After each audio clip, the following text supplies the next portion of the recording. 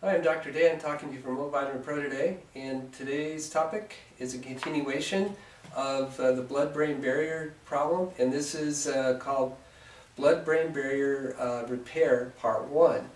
Now, last time we discussed a little bit about if you have leaky gut syndrome, you probably also have a leaky blood-brain barrier problem, and if that's the case, you will have brain degeneration. And this is not a self-correcting problem, so it's very crucial that you learn about this and begin to correct it.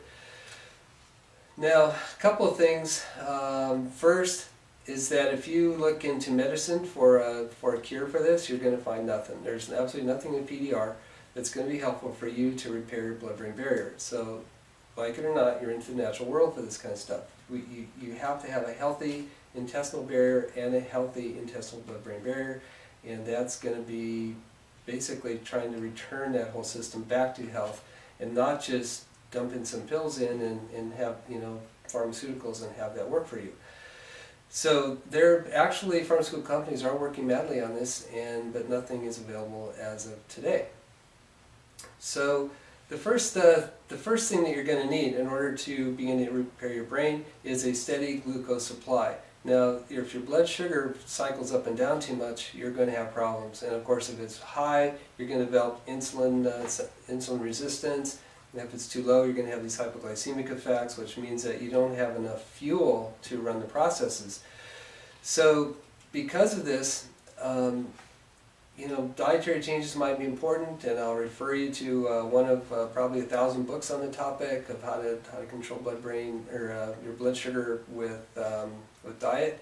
And of course, there's some obvious things in here about what kind of sugars you eat, and corn syrup and high fructose corn syrup and that kind of thing.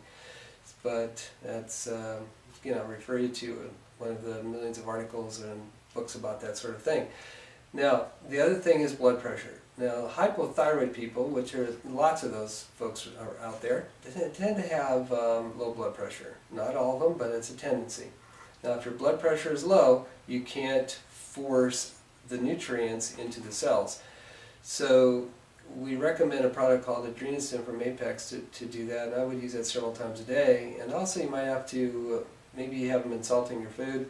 And I'm not a big fan of salt, but if you have low blood pressure, you're going to need some, so I would recommend that you use a little non-iodized sea salt to do that. And this should make a difference in a week or so. And be sure that you get that blood pressure up to 120/80, because 90/60 is not really healthy. So those are the two main important things there to get started. And in the next video we'll talk about some other specifics about how to deal with this blood-brain barrier issue, and how to get it repaired so that your brain degeneration will slow way down. So thanks a lot for listening, and look forward to seeing you on the next one.